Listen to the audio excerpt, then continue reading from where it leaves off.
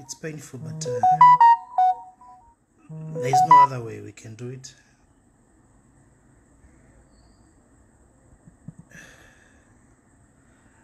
It's painful.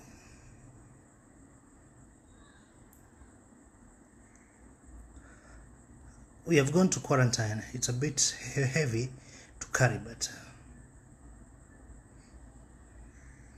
it's hard. It's hard.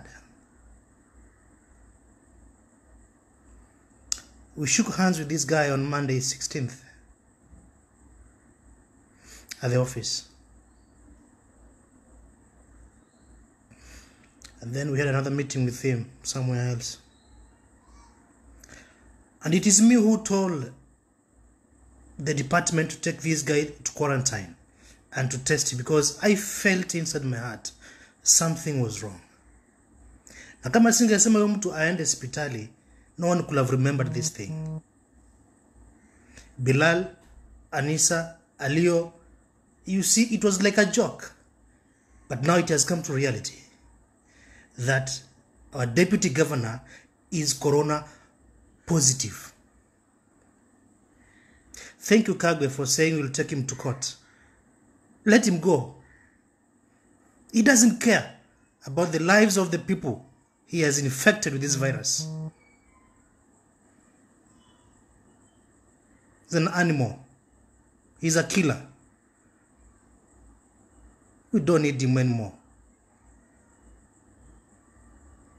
How can you sit with the governor and you know you are sick? How can you sit with us, shake hands with us, and you know you are sick? The governor told you to go for quarantine for 1 month. He gave you 1 month leave to go, but you denied. Animal are you? I'm so bitter about this guy.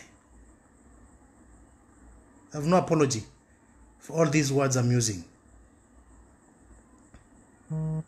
He's never serious in life.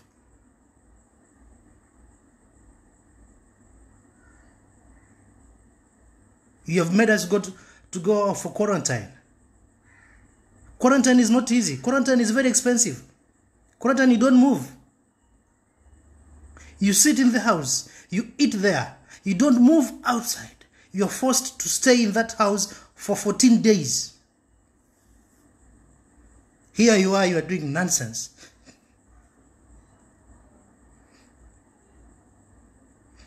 We will impeach you, Deputy Governor. We will impeach you. You are useless. Very useless person. How dare give us diseases like this?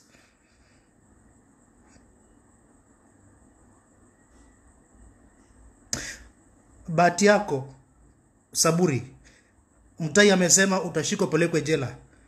Ungerudi hapa tungekupura mawe. Live. We don't need you. You're an animal. You're an animal, Deputy Governor.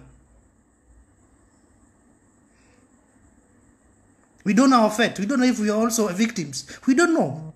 Our families, our children, our parents. You want to kill everybody.